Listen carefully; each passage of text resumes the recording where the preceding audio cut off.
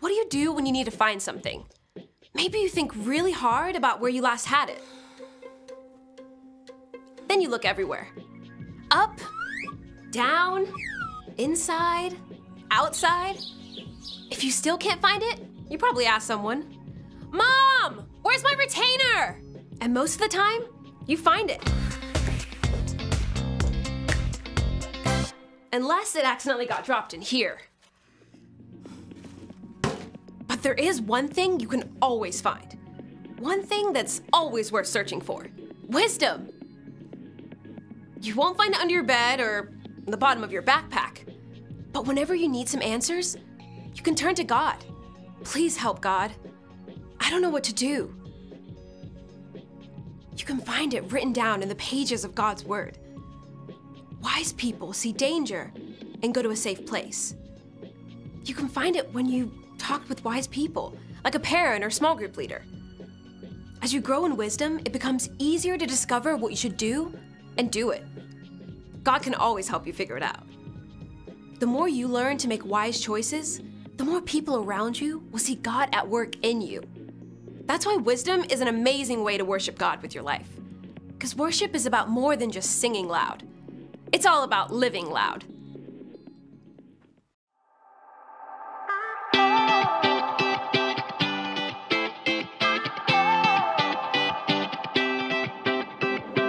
Whenever I need some answers, God, I turn to you. You are my help when I need wisdom. You always see me through.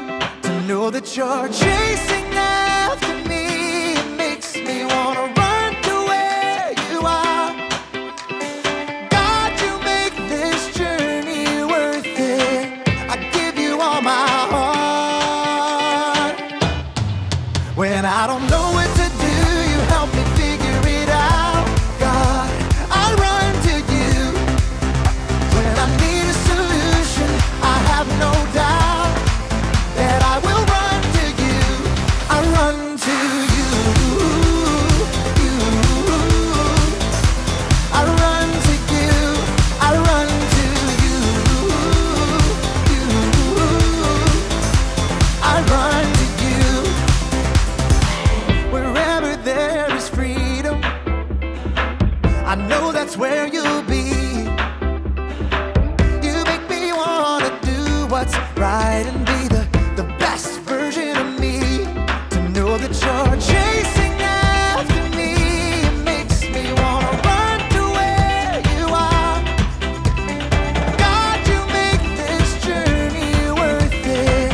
I give you all my heart. When I don't know what to do, you help me figure it out. God, I run to you.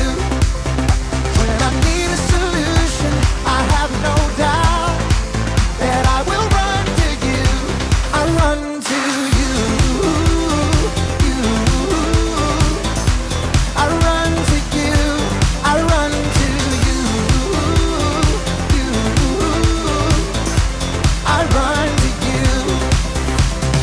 I don't wanna stop living for you, for you. I don't wanna stop running to you, God. I don't wanna stop living for you, for you. I don't wanna stop running to you, God. You're all I need, my source for everything. When I don't know what to do, you help me figure it out. I run to you. When I need a solution, I have no doubt that I will run to you. When I don't know what to do, you help me figure it out. God, I run to you. When I need a solution, I have no doubt that I will run to you.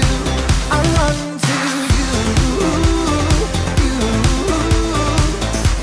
I run to you.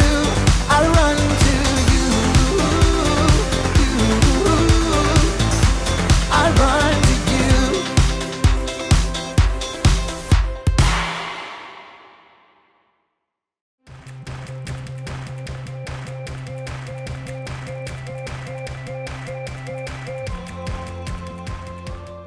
Hello, adventurers! It's me, Haley, or as I am known in treasure hunting circles, Arizona Haley!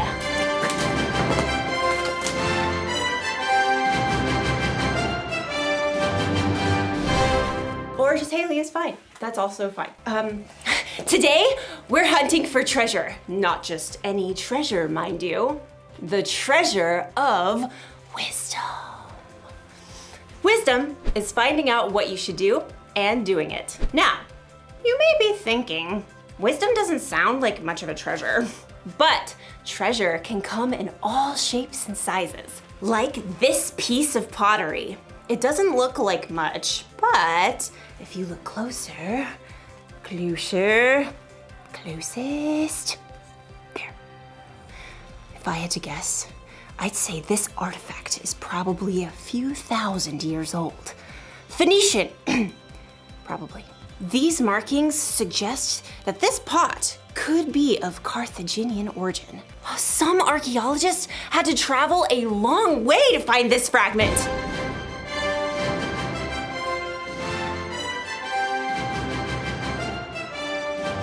Who can say how much this piece is worth? I'm thinking 14, 15, $7.49. It looks like our archaeologist friend didn't have to travel so far after all.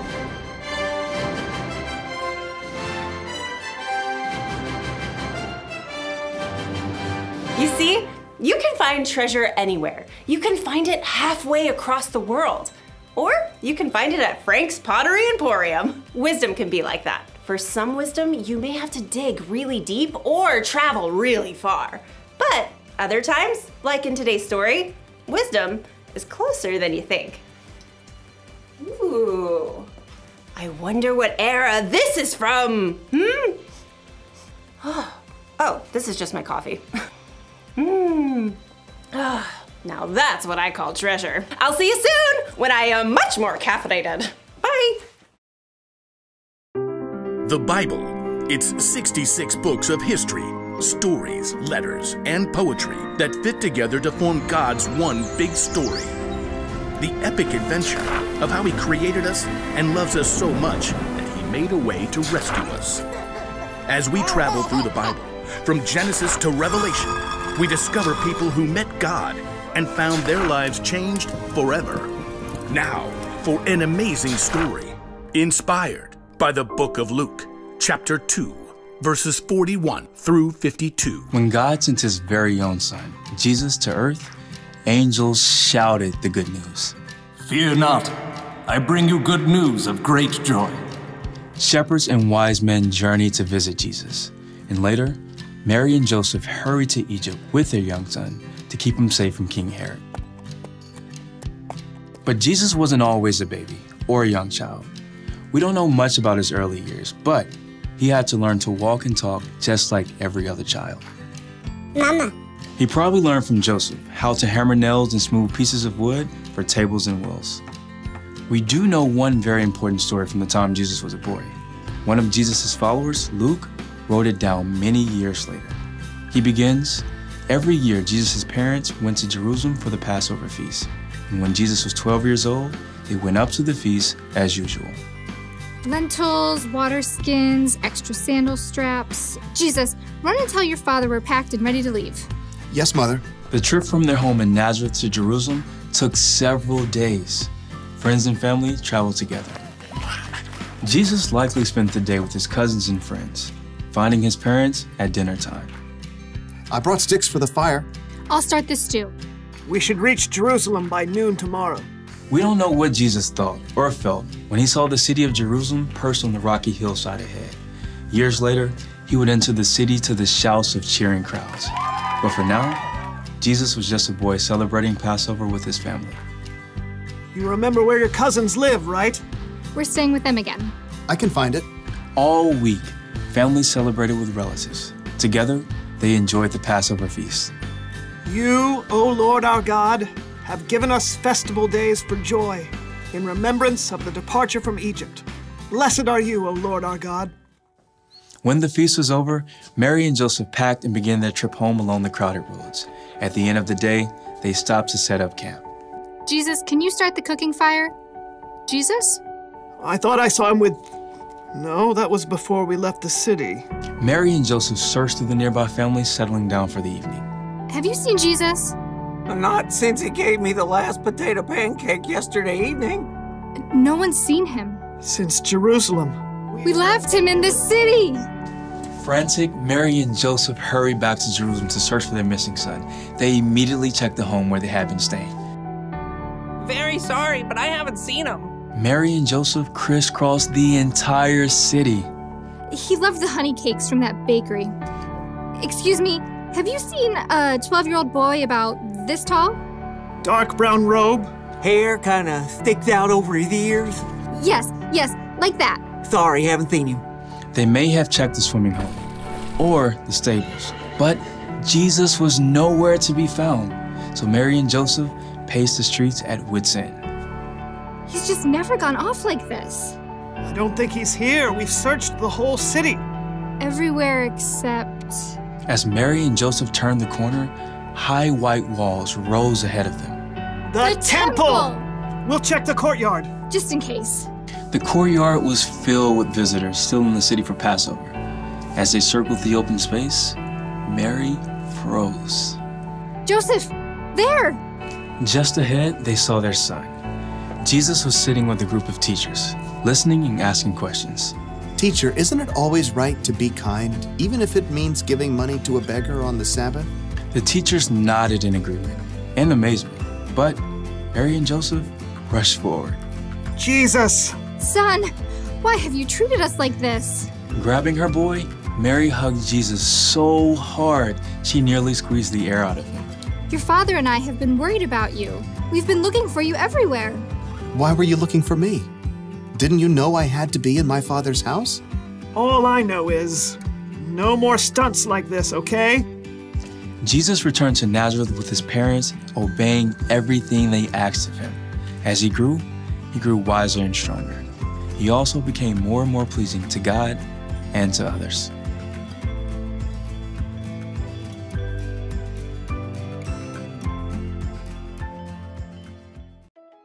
You want to know why wisdom is such a treasure? Because we have so many choices to make in our lives. Wisdom can help us know what to do and when to do it, what to say and how to say it, where to go, who to hang out with, all the choices. Wisdom is a very valuable treasure. So, where do we find wisdom? When Mary and Joseph were searching all over for Jesus, they found him in the temple asking questions and listening to wisdom from the teachers.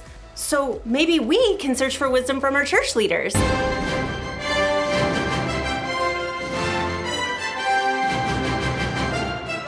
We can tell them how we're feeling and ask them questions when we're not sure of something. Or maybe we can search for wisdom from someone in our family.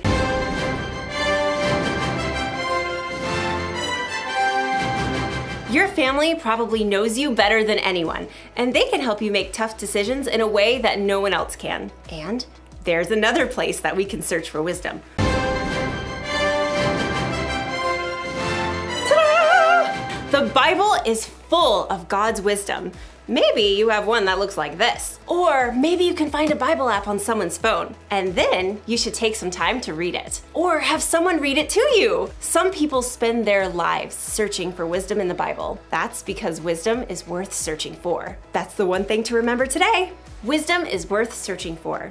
Travel the world if you can, or look in your own home. But keep searching for wisdom. Valuable treasure awaits! Like this Etruscan urn shard. Ah! Hopefully that wasn't too valuable. Well, I will see you next time on our next adventure. I really hope we have some Etruscan glue.